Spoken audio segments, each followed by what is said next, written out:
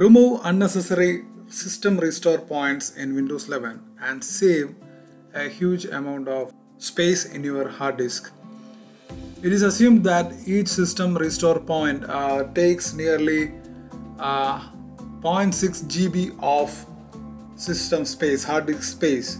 So if your computer is in a good state and you are running low on disk space, you can delete old Windows restore points to free up some disk space.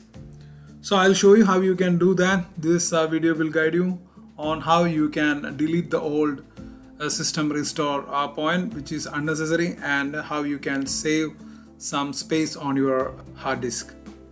For that, just go to the settings app from here.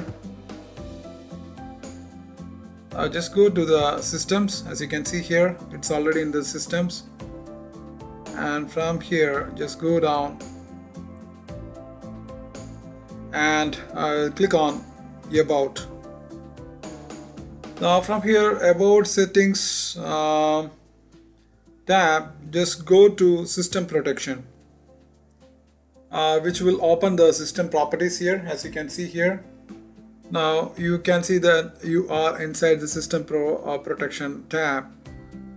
Now you can select the drive from which you want to delete the system restore point and click the configure button. You have to click on this. Now if you want to clear up the whole storage, then you can simply click on delete. That's it. Once you follow the above steps, all the system restore points for that particular drive will be deleted.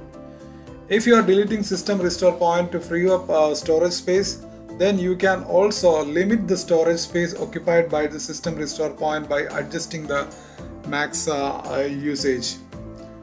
You can adjust this tab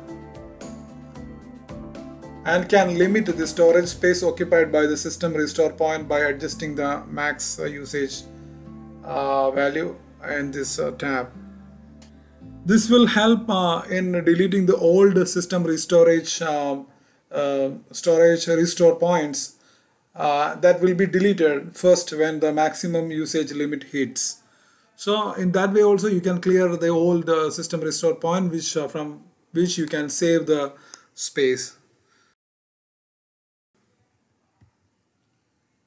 So hope this video helped you, and thanks for watching this video. Please subscribe, like and share. Thank you.